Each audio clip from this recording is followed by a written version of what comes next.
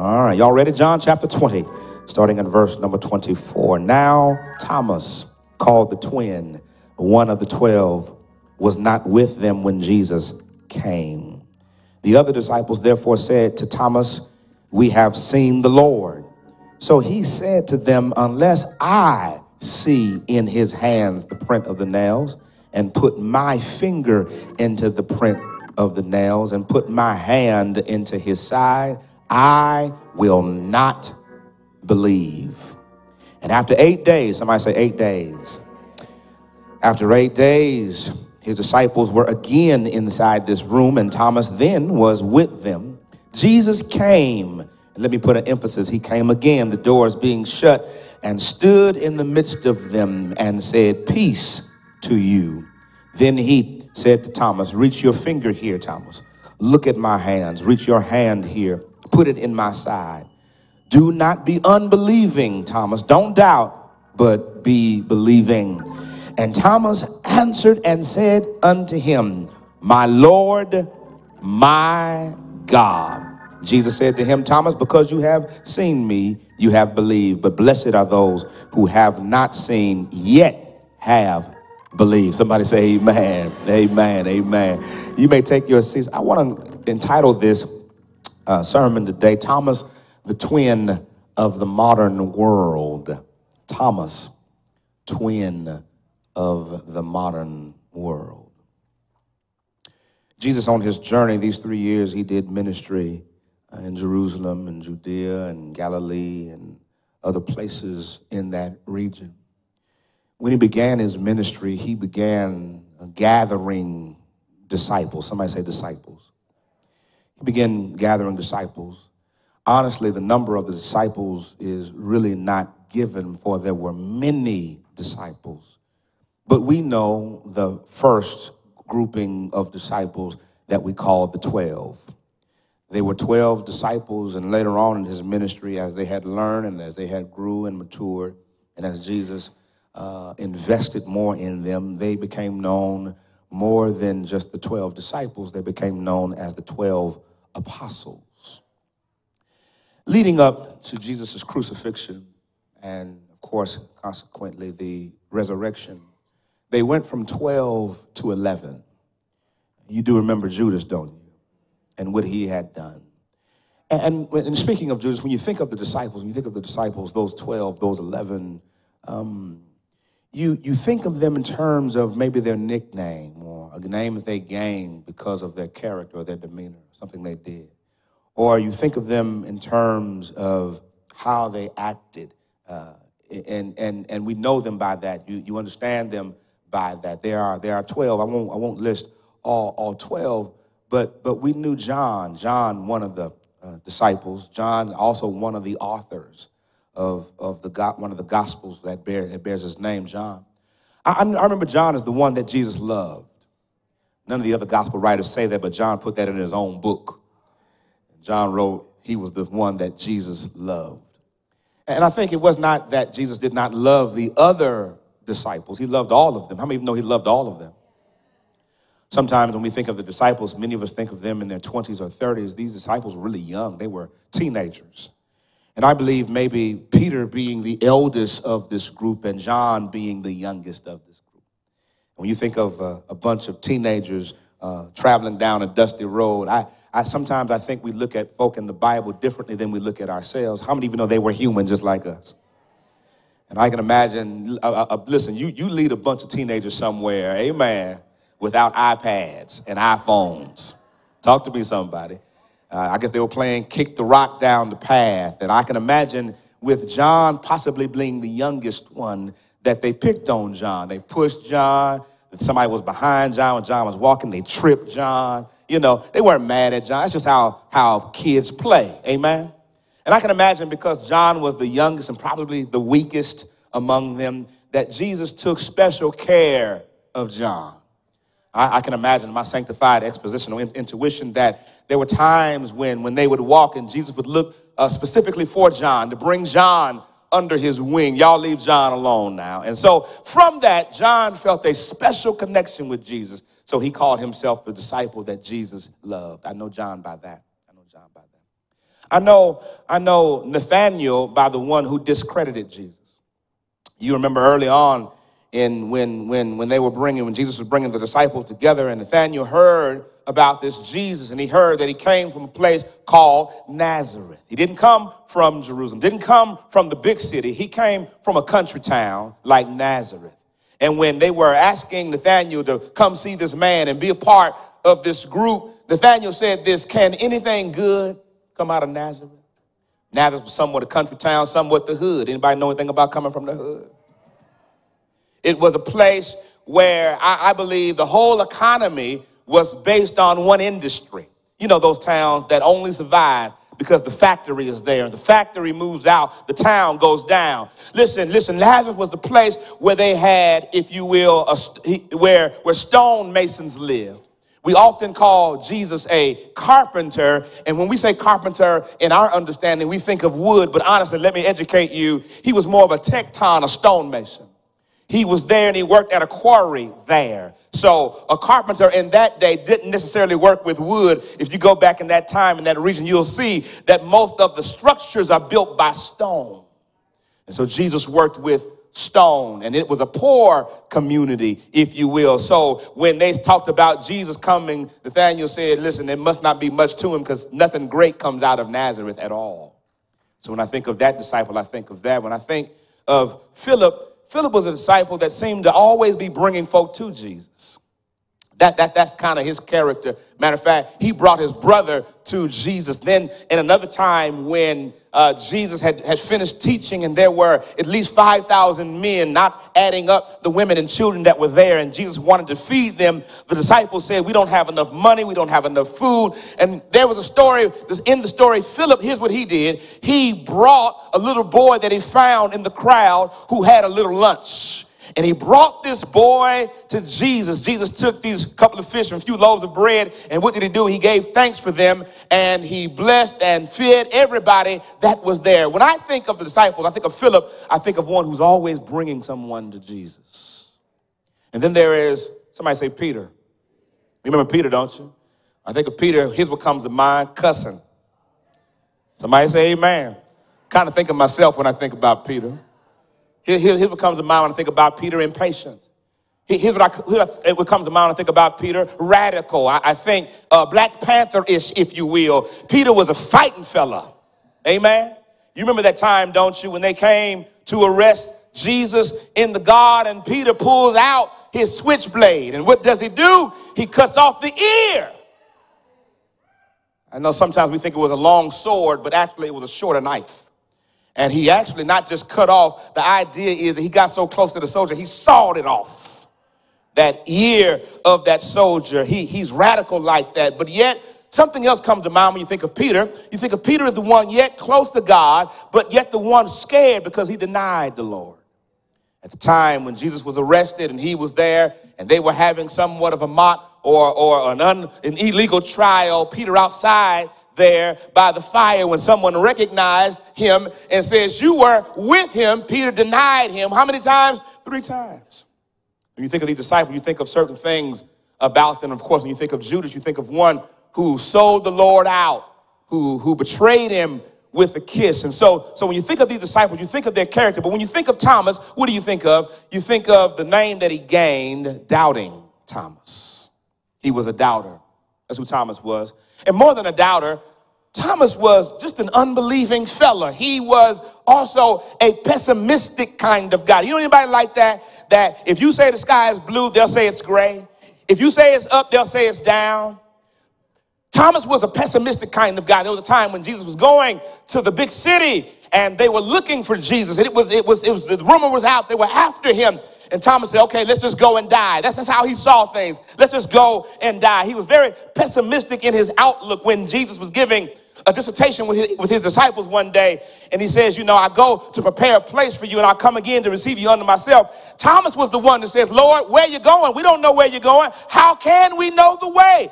And in response to that, Jesus says, I am the way, the truth, and the life. So Thomas gains that name of being a doubter. More than that, he's an unbeliever somewhat, y'all. He is pessimistic in his outlook. And I want to say this today, that Thomas is not by himself. Thomas is not by himself. Let me educate you here that his name, Thomas, was an Aramaic name, but the Greek version of his name was Didymus. Everybody say Didymus. That was the Greek version of his name. And of course, the names meant the same thing, just said differently or understood differently in different cultures. So in Aramaic, it was Thomas, but in Greek, it was Didymus. That ought to say something to you. The Bible is often clear in explaining that Thomas, Didymus, was a twin. And that's actually what his name meant. Thomas meant twin, or the name Didymus in Greek meant twin. Some of us know that because we've used a word similar to that in our vernacular. Sometimes when somebody would say something and you agree with it, you want to say the same thing without saying the exact words, you would say ditto. And so the word ditto etymologically is related to the word Didymus, which is the word in Aramaic Thomas. He was a twin, but yet we never got a chance to meet his twin in Scripture. He was called a twin, but obviously his twin, whether it was a boy or girl, didn't walk with Jesus the way he'd walked with Jesus. We never heard of his home and upbringing, and we never got to understand if his name was Thomas, was the twin's name Ramos. I don't know. Usually twins have names similar to each other. We don't know who his twin was, but we know he had a twin. But can I kind of interject and tell you who I think Thomas's twin really is? Look at yourself. I believe that you and I are twins with Thomas. Some of us, I know some of y'all looking at me funny, but let me tell you what I mean by that. Have you ever gone through a point of doubt? I don't know if you can really be a believer if you haven't gone through some moments of doubt. So some moments of I don't know, some moments of I can't figure this out, some moments of it doesn't make sense to me. I believe that all of us have gone through moments of doubt and maybe even moments of unbelief. You know, there was a man that came to Jesus and Jesus said, "Do you believe?" And the man said, "I believe, but help my unbelief." Have you ever been there where you believed, but something hit you so hard it caused some unbelief in you? You trusted God, but you still didn't know how it was going to work out. I believe that Thomas is our twin, not all the time, but I believe there are times we walk just like Thomas. We doubt just like Thomas. We have unbelief just like Thomas. We are pessimistic just like Thomas. Sometimes we hear God telling us to go, but we don't know where to go or when to go or how it's going to work out. And those disciples were just like that. All of us, I believe, are twins of Thomas. And let me say this, Thomas's twins aren't all outside of the church. Are y'all hearing what I'm saying? Certainly, we live now in a culture and society that is more unbelieving than ever before. You ought to read some of the research that is done by certain groups. Barner is one that is very famous for doing research for churches and in the church culture, if you will. And some of the research they have come up with, this new generation, this millennial generation, is a very suspecting and doubtful generation and a very unbelieving generation. And I don't need Barner to tell me that. I can answer that on my own. Y'all, do you remember growing up? And I remember growing up somewhat in a regular average neighborhood, and everybody in the neighborhood, even if they didn't go to church every Sunday, they went to church sometimes. Y'all remember that? I mean, we didn't know what an atheist was back in the 70s and the 80s. I mean, I didn't know what that was. There was nobody that would bold-faced stand and say, "I don't believe in God. I don't trust in God. I don't believe he's real." Even the folk that only showed up at Christmas and Mother's Day and Easter would tell you they had a belief in God. But you know what now? Ask your neighbors. Go down the street. You'll find folk in your neighborhood, in your backyard that don't believe in God, don't care nothing about God. I tell you, there are Thomases outside the church, but sadly, there are Thomases inside the church. Hurt my heart not long ago. Can I tell you, there's some Thomases in the pulpit. Let me just cut to the chase. There's some Thomases in the pulpit. There's some folk preaching but don't really believe it. There's some folk that are preaching but they're going around the text. They can't believe that Jesus is the only way to God, that Jesus is the only way to heaven. There was a cross conversation going on the other day on Facebook, and there was a question asked, and a pastor minister answered the question and danced all around the question. The question to me was simply this: is Jesus the way? Y'all, how many of you know that when you tell the truth, you ain't got to dance around, you ain't got to give a paragraph, a dissertation? Come on now. a simple question like that, is Jesus the way? I ain't even got to answer it. The book has already answered it. Jesus said, I am the way, I am the truth, and I am the life. No man comes unto the Father but by me. Sadly, even in our churches now, we've gotten to a place where there's a lot of disbelief, and a lot of doubt, amen, a lot of unbelief in who God is. We can't believe that possibly there'll be some folk that will die and go to hell. Some don't even believe there is a hell. Can I tell you something, y'all? There's a heaven and there is a hell. Come on now, and when you leave this place, you either go into one or the other, smoking or non-smoking. Anybody hearing what I'm saying today? I don't know about you. I'm going to the non-smoking place because I trust in the Lord. But here's my point. My point is that Thomas was a person that doubted. I want to bring some comfort to you because all of us, again, have been there. We've been at places of doubt. But aren't you glad you don't stay there? Aren't you glad you don't stay there? And can I tell you why you don't stay there? It's not because of you, because you can get lost in your doubt. You can get lost in your unbelief. You can get lost in your pessimistic state. But Jesus. But I want to show you how Jesus deals with us in our doubt, deals with us in our unbelief. Same way he dealt with Thomas, I believe he deals with us in the same way. Here's a simple story. You remember Jesus died and then he was raised from the dead. And before the scene in which we just read, when Jesus was raised from the dead, the tomb was empty. There was a woman by the name of Mary who had gone to the tomb early that morning and discovered that the tomb was open now, discovered that it was open and it was empty. She saw these two men that were angels. She was weeping and they simply said, why are you crying? And she thought that someone had taken the body of Jesus and taken it away. And she said, I was just looking for the body of Jesus. And she didn't really expect the resurrection or the resurrected Jesus. She expected to go and finish what they started before, anointing his body, if you will. But he was not there. And the disciples said, don't weep. And they told her what had happened. And then she runs into another man who happened to be Jesus. And so she ran into Jesus, and Jesus showed himself to her and then told her, go and tell the disciples. Where were they? Well, they were scared because they felt like, if they killed Jesus, we're next. And they were hiding out in a room, and the Bible says the door was closed. Not only closed, the door was locked where they were. But Jesus gave Mary the assignment to go and tell them that he was alive and that he was soon going to ascend unto the Father. And Mary went there, and of course she had to bam on the door, knock on the door. They were nervous, they were afraid because they knew that their lives were at stake. So they let her in, and she told them that Jesus was now alive. But as she told him there, all the disciples weren't there. Of course, Judas wasn't there. By this time, Judas had hung himself. Based on what he had done, his guilt, if you will, he had hung himself. But there was another disciple that was not there, and it was Thomas, the twin. And where was he? No one knows where he was. Some speculate that he was so upset and distraught, and some speculate he was so stressed out and worried that he ran away to be by himself. He didn't want to be with his friends and with the group. And that's sometimes how we are. Sometimes when we are stressed out, isn't it something that when we're stressed out and worried, instead of us getting closer to the folk that are close to us, we separate ourselves. We play the Lone Ranger, if you will. And maybe that's where he was. There are some that speculate he was here or there. But let me also say that anyone who would say where Thomas was is simply speculating, because the Bible never tells us. The only thing we know is the fact that he was not there. He was not there. He was not present when Mary told them. And then that same day when Jesus himself showed up. Obviously, after Mary told them and maybe left, they closed the door again and they locked the door again. And then Jesus later on the same day shows up. But guess what? How many of you know that Jesus doesn't need you to open the door or unlock the door? He just showed up.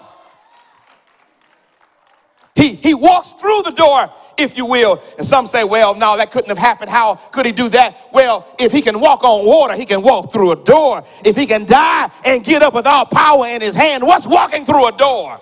Star Trek ain't got nothing on Jesus. He shows up and he speaks peace to them. He He says, peace unto them, and he shows them his hands.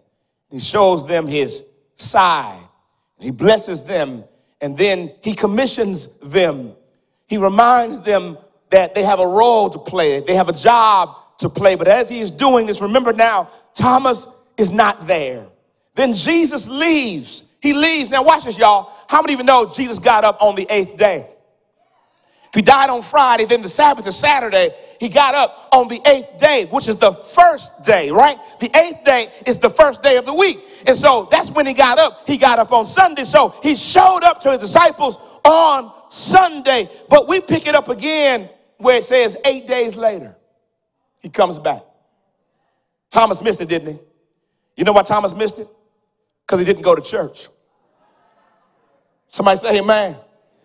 He didn't go to church. Do you know what you miss when you don't go to church? Let me just put a pin and say this to you, y'all. There is nothing like coming to the house with other believers in praise and worship. There is nothing that can replace our fellowship and coming together. I thank God for CDs and DVDs and live streaming. Let me talk to you live streaming folk. If you're live streaming because you just chose the live stream, that ain't right. Live stream if you can't make it here. Live stream if you're sick and shut in. Live stream if you're at work and can't make it. But if you can make it to the house, nothing replaces coming to the house.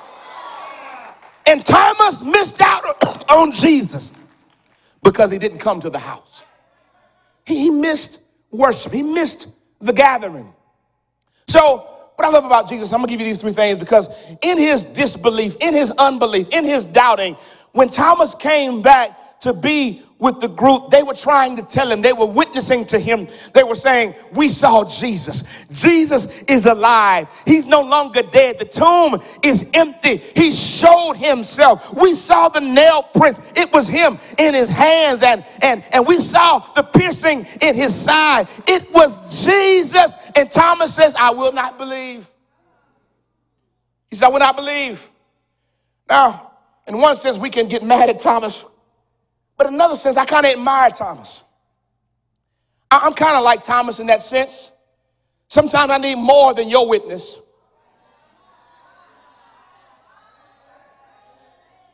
Sometimes I need more than your testimony. Sometimes I need more than just to ride in on your faith. Anybody hear what I'm saying today? I don't know about you. I'm glad I got my own faith. I thank God for the faith of my mama. I thank God for the faith of my father. But I'm glad I got my own faith. I'm glad I've come to know him for myself. And that's what Thomas was. Thomas said, I hear you. I hear you. In one sense, Thomas said, I'm an unbeliever. But then he did say, I am a believer. Here's what he says. He says, I hear you, but I will not believe until. So he didn't exit totally out. But the problem was Thomas believed more in his own scientific exploration than he did in Jesus coming back from the grave. Thomas said, I got a test for Jesus. Well, here's what I like about Jesus. Tell somebody he'll give you another chance. Oh, yeah, he'll give you another chance. Anybody here know that he'll give you another chance? Anybody here know that Jesus is the God of a second chance? Oh, come on, somebody ought to holler at me today. Anybody know that you're here because he gave you another chance? Come on, y'all, help me praise him right now. Anybody know that God gave you another chance? Anybody know that he looked beyond your fault and your failure and he gave you another chance? We often say that God gives us a second chance, but I don't know about you. I'm beyond my second chance. I messed up my third second chance. I messed up my seventh second chance. I messed up my 10th second chance. I don't even count anymore. Over and over again, he gives me another chance. And that's what he did with Thomas. I love that about God, because Jesus could have said, well, he should have been there. Aren't you glad that Jesus is Jesus and your cousin ain't Jesus? Aren't you glad that Jesus is Jesus and your friend isn't Jesus? Sometimes, well, come on, talk to me, somebody. You know, had Jesus been somebody else, they would have said, well, it's their fault. They should have been at the right place at the right time. They should have showed up. I ain't coming back for that. It's on them. But aren't you glad that even though you were at the wrong place at the wrong time, Jesus didn't, come on, talk to me, y'all, pass over you, but he still gave you another chance. That's the God we serve. The Bible says that Jesus came back, gave Thomas another opportunity. Unless you dog out Thomas, I want you to know that today, this Sunday, is another chance for you too. Did you hear what I said? I don't see a day just as a day. I see a day as another opportunity. I see a day as another extension of God's grace. I see every day, every morning as another extension of God's love. Truth is, I have to admit, maybe some of you too scared to say it, I haven't lived the best life I could live. And there are times when I've blown my chances, I've blown my opportunities, but aren't you glad that God is a God of another chance? But then secondly, watch this, y'all. Not only did he give Thomas another chance, not only does he give us another chance, how about this? He will meet us where we are. He will meet us where we are. Thomas said, I will not believe until I see his handprints, till I am able to put my fingers where the nails were. I guess Thomas said, even if he shows up, I want to make sure it's him.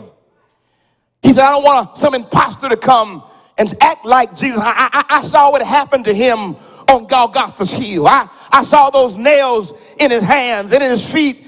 I saw them pierce him in the side. And until I see those things, Thomas was saying, I will not believe. So not only does Jesus give us a second chance, but Jesus also meets us where we are. When he came back, Jesus didn't have to do those things to Thomas. He didn't have to show Thomas where the nail prints were. But Jesus decided that he would acquiesce and come down to Thomas's level. Somebody here ought to praise God that God will come down to your level. Now here's what I mean by that. Notice it was only Thomas out there on this island. He was out there by himself. All of the other disciples had already embraced the fact that Jesus had come back. And Thomas was the only one out there by himself. Jesus could have, y'all, did a grading system and said, well, I had 12 disciples. One is dead and one's an unbeliever, but I got 10 left. And that's still a passing grade. But aren't you glad that God is not just worried about a passing grade? That God is worried about you 100%. Jesus could have said, well, that's just Thomas. No big deal. We'll find somebody else. Can I tell you that people will replace you quickly? Can I tell you that people will give up on you quickly? But is there anybody glad that Jesus has not given up on you yet? You might be the only one, the only holdout. But I'm glad that Jesus, y'all has not given up on me. I told the church a while ago that if you were the only sinner left on earth, I believe Jesus still would have come down and went up on the cross. I believe that Jesus still would have died for you because you are that valuable to him. Anybody know that God values you? Anybody know that God loves you? And just like he loves you, he'll die for you.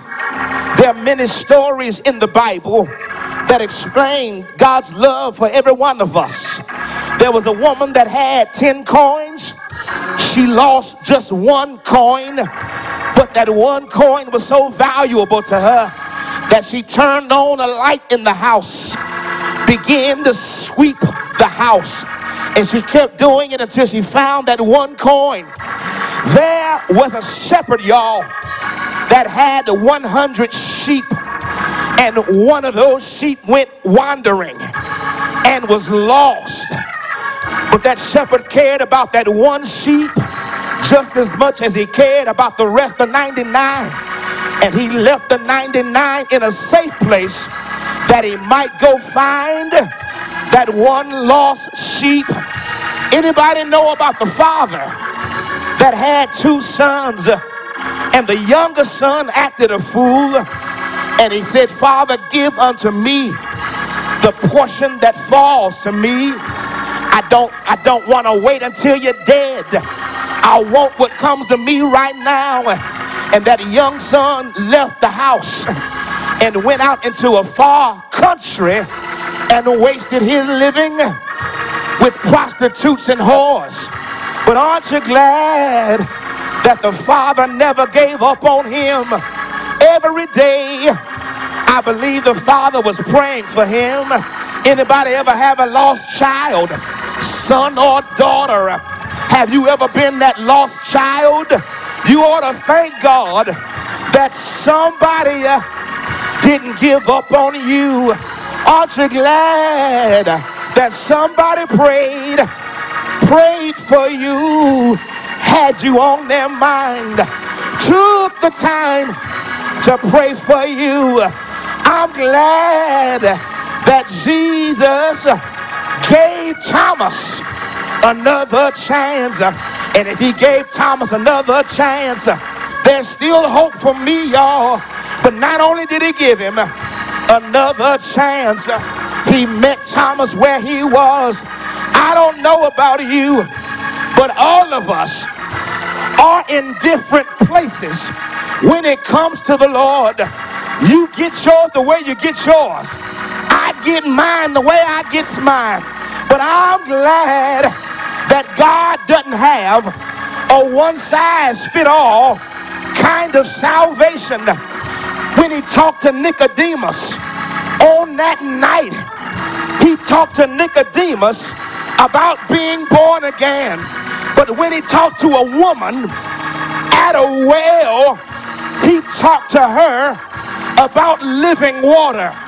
When he talked to a judge, the rich young ruler, he talked to him about selling everything and following him. Aren't you glad that God doesn't have a one-size-fit-all kind of salvation? Aren't you glad that God has a tailor-made program just for you? I know some of you were saved when you were a little child and you've been in church all your life. You've been in Sunday school every Sunday. You've been in the training every Sunday. Well, that's how you got here. I'm not making fun of you. Praise God for you. But some of us were a little more hard-headed. And aren't you glad that God didn't discount our hard heads and didn't discount our hard hearts? Aren't you glad that God, you see, I grew up in church, but even though I was in the building, sometime I wasn't in the church. I remember slipping and sliding, crooking and hooking. But I'm glad that my God had a tailor-made salvation program just for me. Is there anybody in here that knows the Lord loves you enough to come down to your level and meet you where you are? But I got one more thing to say. Not only will Jesus give you another chance, not only will Jesus meet you where you are, but I'm glad that Jesus is a transparent God. Yes, he is. He came to Thomas and said, Thomas, look at my hands where they pierced me. Look at my side where they pierced me. Here I am. Jesus was not ashamed to show Thomas his scars because of sin. Not because of his sin, but because of you and I. It was our sin that had Jesus on the cross, but he said, here are my scars. I'm closing here now, but can I say something to you? Anybody in here know that we got to be like Jesus? Some of us have scars, but we are afraid to show people our scars. So what do? We put makeup on to cover our scars. We dress up to cover our scars because we don't want folk to know where we've been. We don't want people to know what we've done. But I'm here to tell you, if you've been born again, If you've been raised from that old way of life, you don't have to be ashamed of where you come from. You don't have to be ashamed of your yesterday. You don't have to be ashamed of your past. Anybody in here know that God, if he's not ashamed of you, why are you ashamed of you? God saves you. Knowing your yesterday, God saved you. Knowing your past, God saved you. Knowing what you did yesterday, aren't you glad that he saved you? He looked beyond your fault and met you at the place of your need. Come on and shout with me. Come on and give God glory. Give God praise. Give God worship. Somebody ought to help me praise him. I'm not worried about my yesterday. I got some scars. I've got some scars, but I'm glad it's just a scar. It doesn't hurt me no more. It's just a scar. It doesn't pain me no more. It's just a scar. There are some folk outside of the church that would be inside of the church if you and I stop acting like we got it all together. Stop acting like we've been holy all our lives. Stop acting like we've never sinned and come short of the glory. But I'm glad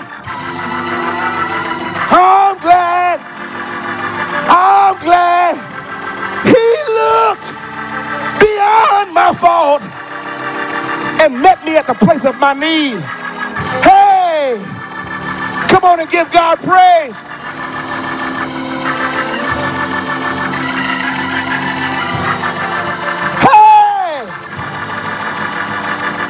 Hey, when I look back over my life, and I think things over, I can truly say,